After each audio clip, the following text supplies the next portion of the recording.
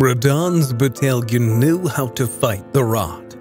They had to, living in the midst of it as they did, so it comes as no surprise to find the best recipe for firepots in their garrison. If you head to Redmane Castle after beating Redane, the castle should be filled with enemies, and even 2 lions will be guarding this door to the south of the main gate, and the door should be open now. Hiding behind some barrels, you'll find the Armorer's Cookbook number 4, which details the ingredients needed to make Redmane firepots.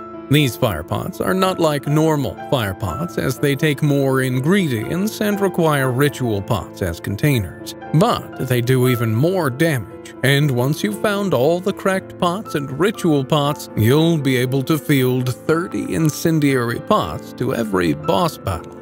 That's a lot of fire.